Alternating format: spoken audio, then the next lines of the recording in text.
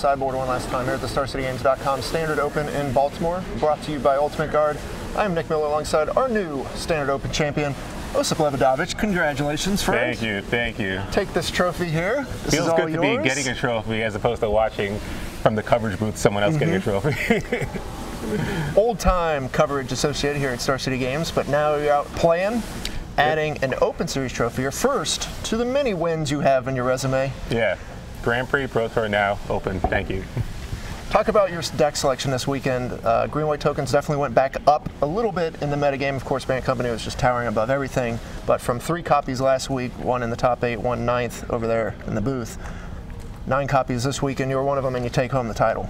Yeah, basically, Bant was so popular last week, I thought it'd be popular again. I also thought that black decks would increase in popularity because, you know, people think black beats Bant for some reason. So I really thought green-white would be well positioned just because, one, Evolutionary Leap is just so good in the format right now. It's really good against black decks, and it's surprisingly good against Bant decks as well. Like, you just grind them out if you can get to a point where they're not overwhelming you with tempo. So I just thought it was a really good choice. That's why I played 3 Tragic Arrogance and 2 Evolutionary Leap. Yeah, I was going to ask you about that. The combination of both, the 3 Tragic Arrogance and the 2 Evolutionary Leap, you were just able to just outgrind everyone, even these Bant decks that just swarm and overtake everyone with incremental value. You just had more of it. Yeah, it's amazing how good Tragic Arrogance is when you can really control it. I mean, it's a green-white deck, yet it feels like you're just able to generate so much card advantage with all the cards and permanents that you have in play. So, yeah, it's just a really, really good card. I think that people are going to start playing 2 Evolutionary Leap main. I mean, we saw that last week. You know, I think Cigaris was playing a couple of main. You definitely seen that before, so it's nothing new. But I think people really got to realize how good that card is across so many different matchups. Yeah, I mean, it was just incredible all weekend. Got to touch on it. The one matchup it wasn't great in against the green-blue Crush deck.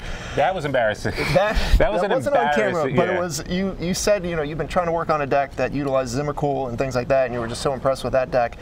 Guess you got to be a little happy Cranerson took him out in the quarterfinals. Yeah, that was a relief because I think the Bant matchup for green-white's fine, but I don't think green-white can beat green-blue Crush at all. I definitely felt it was the most helpless I ever felt playing against someone.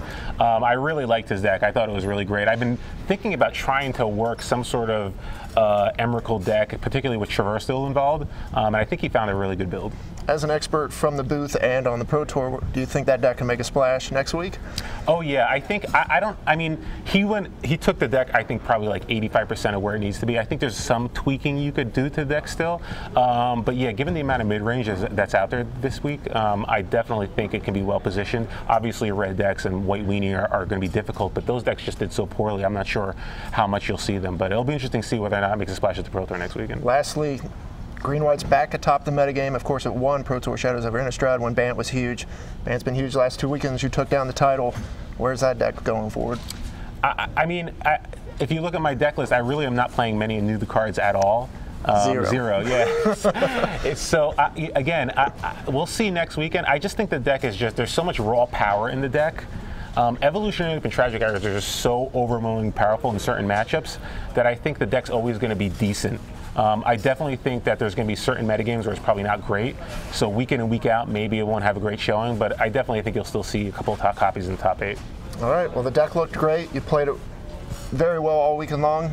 You have a trophy. Congratulations. Thank you. Going to send it back to Andy and CVM one last time. Hey, Pat said, see you later.